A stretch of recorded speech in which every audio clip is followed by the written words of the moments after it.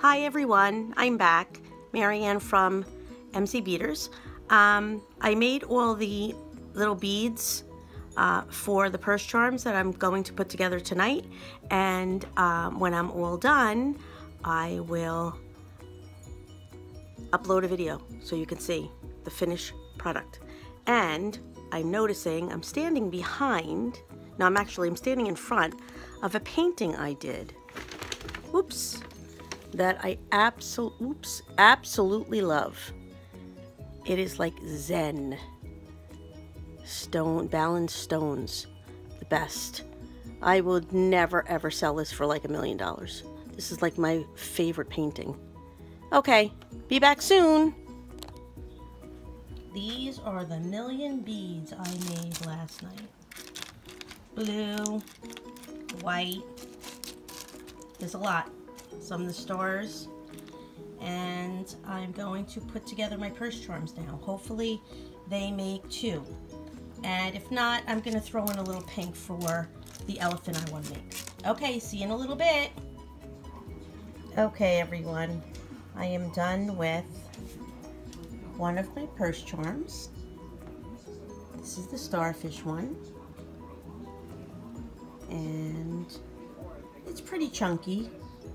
It's not chunky, but I have to say it's pretty heavy. I think it came out pretty with blues and greens, and if you look close up, there are stars in them. There's a little dangle made with love, and the star. And there's a little star there. That's the whole thing. And I have the elephant. Elephant is cute. It has, I threw in a little bit of pink for a change. So I have the blues, and I did this. It has a pretty thick clasp on the bottom, like a hook thing, and so I made my own little I guess attachment, like a closure, and I put like little beads around it. But there's the elephant, and it's pretty, it's pretty chunky. I'm sorry, I'm doing this one-handed. I didn't feel like taking out my tripod. But anyway, here it is.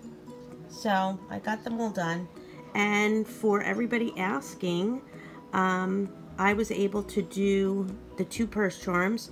I have a couple of beads left, but then again, I threw in the pink, so with charms, but I also had to throw in some pinks. Okay, and here's the large lobster claw clasp, so that can attach to any pocketbook. Okay, thank you. Have a great weekend. Bye-bye.